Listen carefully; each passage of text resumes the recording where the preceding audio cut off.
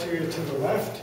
I'm somewhat of a unique candidate here because I was a head college coach for 9 years, and so I know what it's like to sit in that chair on a lesser level, and there's no way you can ever get ready until you're in the seat. I mean, it's just no coach who has not been a head coach is ready. You think you are, and it's great. I was assistant coach for a long time. I'm an assistant coach now, and you sit in the chair across from the head coach, and you think, man, I would have done it this way. I would have done it this way.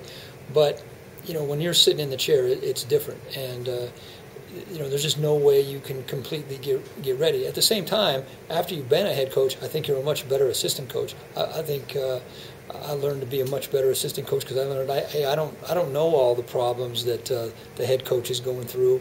So I think you learn to go back and just do the best job you can at what your tiny role within the football team is.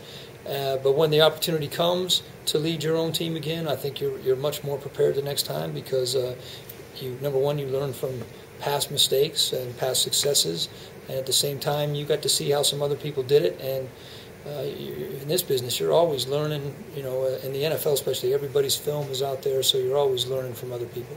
There's so many different facets of being a head coach. There's not just one thing. It's not just offense, defense, and special teams. It's how you tie the whole building together, how you tie the administration with the coaching staff, with the players, with the fans, with the support staff.